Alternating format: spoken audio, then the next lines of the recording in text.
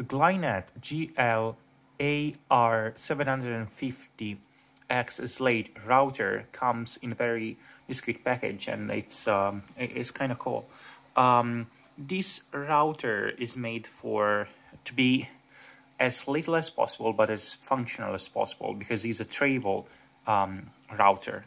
Inside the package, you're gonna find the router itself with 3 Ethernet port, a USB port, a micro USB port which is used to charge it, a switch on the left hand side, 2 antennas that can go down and up in order to bring it as easily as possible, and also you can see here on the back we can see 3 LED, one for 2G, one for 5G, and another one for the power.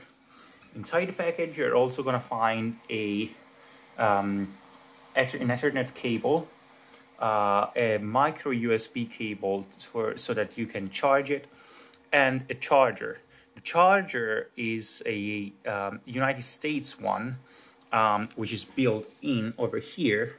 However, you're gonna have also 2 adapters. You can have the European one, which is actually using the Italian version of the plug, and also the British one, which is using the British version of the plug without ground, so just phase and neutral. So this is what you find inside the package. The router has many functionalities. For instance, you can connect to it and use it for the VPN and other things, and I'm going to show you in a minute. Okay, so as you power on the router, you're gonna see 2 Wi-Fi, one with 5G and the other without. One with 5G stands for 5 GHz, and the one without anything stands for 2.4 GHz. So depending on your network interface, you're gonna be able to see either one of them or both of them if you have a recent network interface card. So once you connect into one of those 2, and you're gonna find the password attached in the documentation that they deliver in the package, so in the box. Once you get in there, you have to go to 192.168.8.1, and you're gonna have to insert the password. And the password by default, you're gonna see it in the documentation. So this is the interface that you're going to see once you get into the router. It ships with OpenWRT, so it has many functionalities. So you can see the internet, and you can switch the protocol from the ACP, statics, or PPPoE. You can go to the wireless and choose whether you're gonna have a guest Wi-Fi and modify, the SSID, the security, and Wi-Fi key. Same goes for this. You can have it open or using the WPA2 or the WPA2 PSK. So you cannot use the WEP,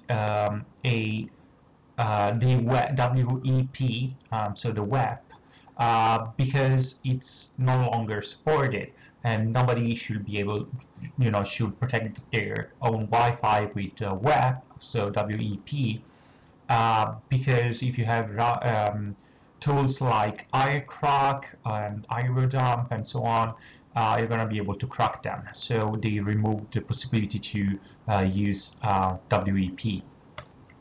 You can also choose whether you have the SSID is going to be hidden or not, and also which channel, in which channel you're going to have. You can also set it to automatically, and let the router pick the channel for you. You can also set the power in terms of decibel, in which the antenna, the two decibel antenna are gonna work, I suggest to set it to maximum. Wi-Fi is fairly, it doesn't harm you. So, but again, the user can choose. And the same goes for the 5 gigahertz. You can modify the setting, and again, you have the option about the bandwidth. You can modify the password, the name, and so on and so forth. If you move to clients, you can see which computer are actually connected inside the network. Localhost is actually my computer, so this is actually fine. You can also see, instead of it refreshing, you can also turn on the real-time statistics. However, if you have many clients connected, it's gonna require a lot of CPU. You can also upgrade either manually, so by downloading the file and uploading the image file, or automatically and set whether the router should check for updates and update itself automatically.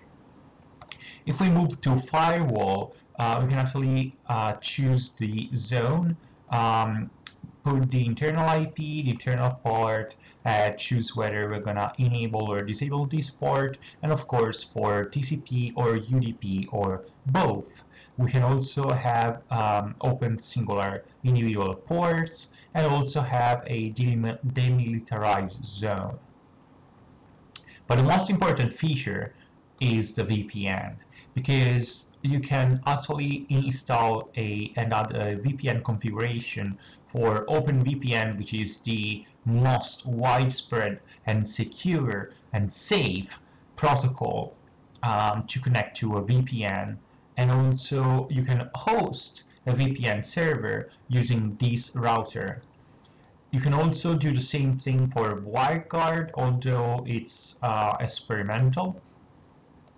And of course, there is an internal kill switch, which basically means that if your VPN is disconnected for whatever reason, it's gonna kill and block all the traffic. So no, you're not gonna leak anything to the your internet service provider, and you're gonna have all the traffic blocked if the VPN disconnects.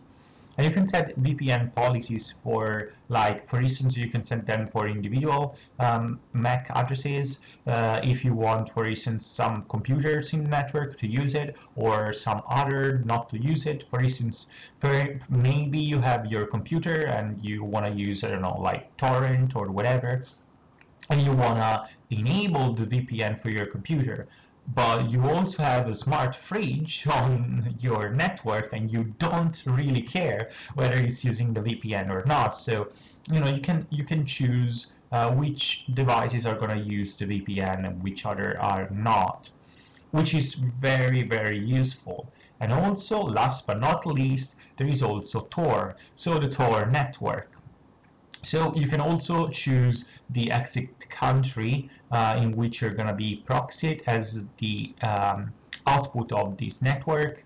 But again, I don't really suggest using Tor, although it's really cool to have it here. The problem with Tor is that you have no control over who is going to host you, and from who your traffic is going to go through. So it's not safe, especially if you want to use a bank account or stuff like that. So I don't really suggest using Tor, but it's nice to have. There are also applications. You can use plugins and install or uninstall plugins from users. You can use the file sharing functionality, because if you put a micro SD card inside the router, you're going to be able to share it via SMB across all your devices.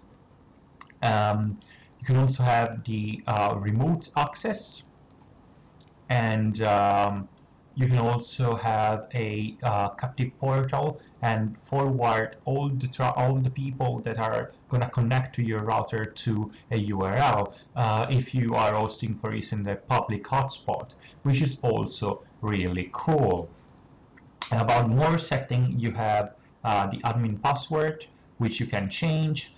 You can change the IP if you don't want 192.168.8.1. You can set it to the classic point 1.0 or whatever. You can change the time zone. You can clone your MAC address, insert custom DNS server, and it's also supporting DNS over TLS from Cloudflare, which is also really interesting for security. You can change which the physical button inside the router, what they're gonna do. By default, it's not gonna do anything, but you can set it to toggle the VPN or on or off, or I don't know, Tor or whatever, which is also really cool because you have a nice physical switch to turn the VPN on. About network mode, you can the router can work as a router, as an access point, as a repeater, so an extender, or with a WDS. You can also, if an upgrade didn't work correctly, you can also revert your firmware. There's also a page called Advanced Setting, which is gonna show you the advanced setting, and I'm gonna have to log in, and it's basically gonna show you what the device is actually doing. You know, the bitrate and so on, the network, who is connected there and who is not, and so on and so forth.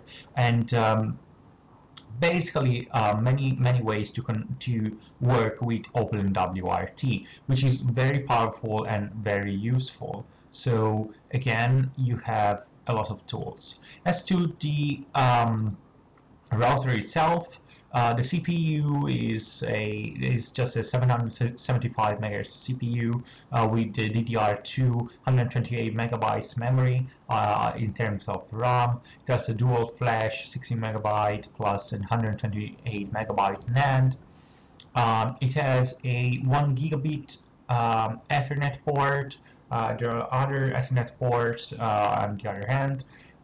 There are up to 3. There is a USB 2.0 interface with which you can connect a 2G, 3G, 4G, or 5G, you know, Wi-Fi stick, and the stick is gonna work through the router, and you can use this one to connect to internet. You also have a micro USB, but that's only for power, so to power on the router.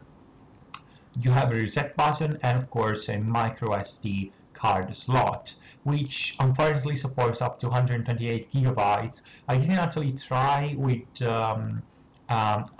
know, larger cards. Some people claim that it's working, so it may or may not work. As to the transmission rate, is 300 megabit per second for the 2.4 gigahertz and 432 megabit per second for the 5 gigahertz. And in both of them, the power of the two antenna is 20 decibel. However, you can decrease the power. The protocol is the standard 802.11a, b, g, and ac. And in terms of the micro USB, it supports all the Linux file system from X2 to X3 to X4, and also the Windows one like XFAT, NTFS, and of course the legacy FAT32. The power supply is either 3.3 volts or 5 volts, but that's taken care by the you know, by the charger, but you can also easily connect to a USB port of your laptop or your desktop, doesn't matter. The antenna, as I said, they are 2 dBi, and there are 2 antennas. You cannot remove them, but you can move them to carry the router more easily. The power input 5 volts, 2 amperes, and the power consumption is less than 6 joules per second, so 6 watts. And the dimension is pretty, is not, that big. It's actually, you can easily carry it in your pocket, so it's extremely versatile. Those are some of the features, as I highlighted before. And especially I like the fact that it has a VPN. It can either be a VPN server or a VPN client, which is really cool. And yeah, this is essentially the router. So again, I hope it helps, and I've been trying it for a few weeks now, and it's really cool. I mean, OpenWRT is really good because it allows you to do pretty much everything, and having the VPN feature right there at a click, it's extremely useful. It's everything I wanted, anything I needed, and that's really cool. So I totally suggest this router.